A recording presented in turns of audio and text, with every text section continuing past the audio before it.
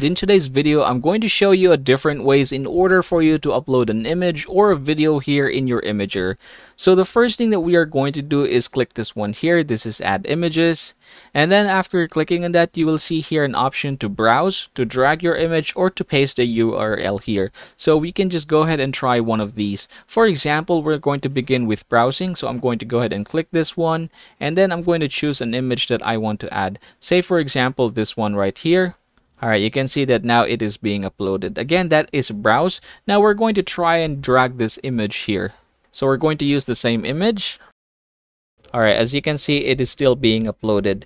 Now, another thing that we can do is just basically paste our URL here. So for example, this one, I'm just going to go ahead and copy the image address of this, and I'm going to paste it in here.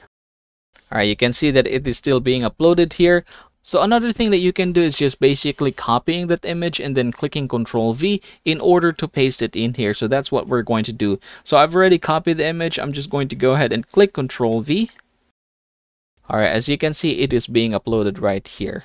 And another thing that you can do is just go ahead and drag that image and then paste it here just like so.